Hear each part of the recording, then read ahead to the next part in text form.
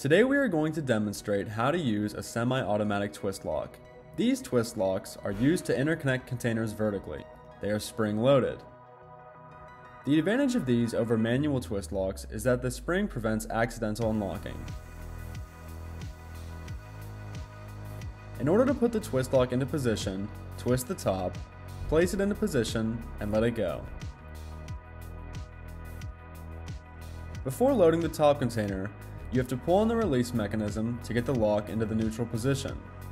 After the lock is in the neutral position, you can load the top container and let go of the release mechanism. The advantage of semi-automatic twist locks is that there is very little possibility of unlocking as they are spring-loaded. In order to take the locks out, simply pull the spring and remove the lock. We do offer two options, the standard size and the larger version, which provides a larger surface area for the contact. The smaller version works exactly the same.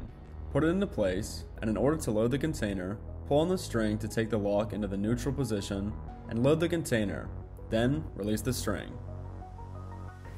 This is how to use a semi-automatic twist lock.